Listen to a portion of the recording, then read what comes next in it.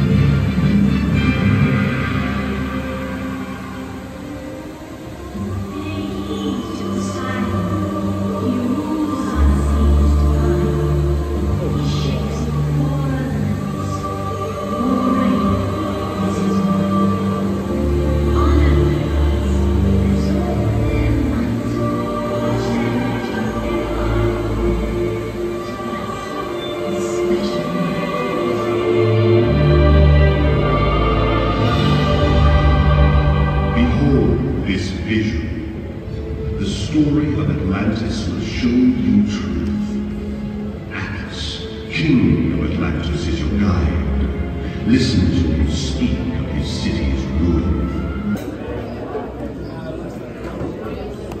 Yes, 60 porters, yes, 60, yes, 70.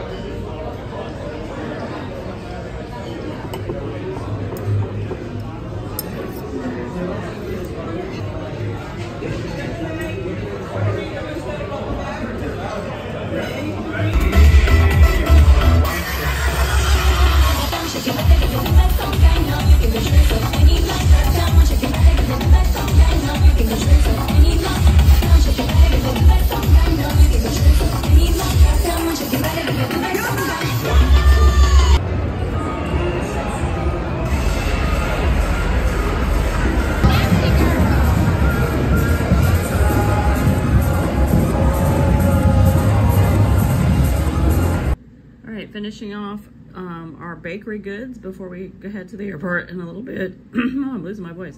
We are splitting these keto cupcakes. One of them is red velvet. I think I said this already in the other video, but the other one is carrot cake.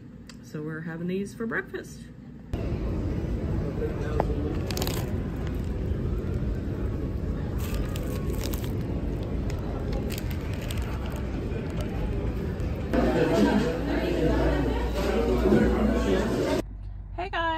We are back from Vegas.